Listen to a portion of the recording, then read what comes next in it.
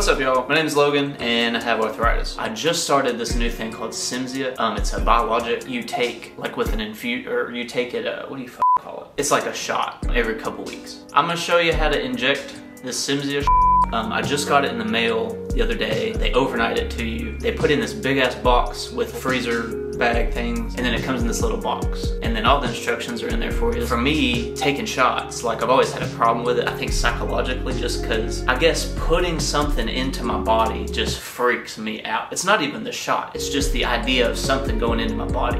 I don't know if that makes any sense, but I have a hard time doing this, is what I'm saying. I don't know if this happens to you guys, but like before I give myself shots, I start getting nervous about it and I start getting kind of nauseous even. It's always happened. I was diagnosed with arthritis at 14 and had to give myself shots, and other people had to give me shots too, and I always, I don't like shots. I don't like putting stuff in my body. But anyway, let me show you how to take this shot.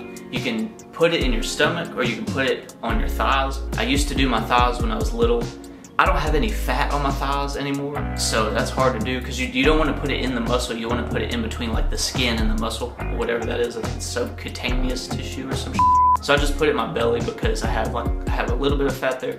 That's what the needle looks like though. It's very small. I want to say like a centimeter long or something. And I get really nervous doing this, so this whole process, you know, I don't know how long it's really supposed to take you. For me, it took a minute of it being in my skin and injecting the medicine in, you know what I'm saying? So I felt like that was a long time. I just didn't like if you go too fast, I felt like there was more pressure where the medicine was being injected into, and I didn't like it.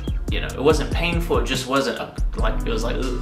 And I put the first one in on my left side of my belly. There is this it almost looks like you got a mosquito bite or something. That's normal, that's what happens pretty much every time. It'll go away in a few hours. They also say not to put it within an inch of your belly button. And then for the other one, I went for the right side of my belly this time.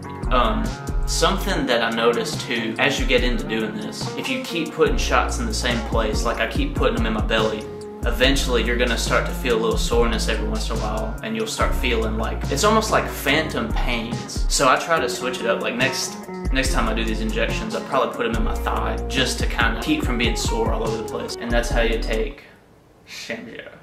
So I took this drug yesterday, and I'm just assuming this is placebo because I took it yesterday morning, and I didn't have to take prednisone during the day. I've been having to take prednisone during the day and at night, but last night I only had to do it at night, which was nice. So I don't know if that's the Cimzia or if it's a placebo. I think it's working, or maybe it's working. I don't really know. From what I've read about Cimzia, it looks like between 2 weeks and 3 months is the amount of time it takes to start working. So hopefully, man, it starts kicking in soon because I'm ready to get back to basketball and back to work. Good God. But yeah, we're all right, man. We're gonna be all right. I'm gonna get this foot healed up. I'll come back in a couple weeks with another update for you.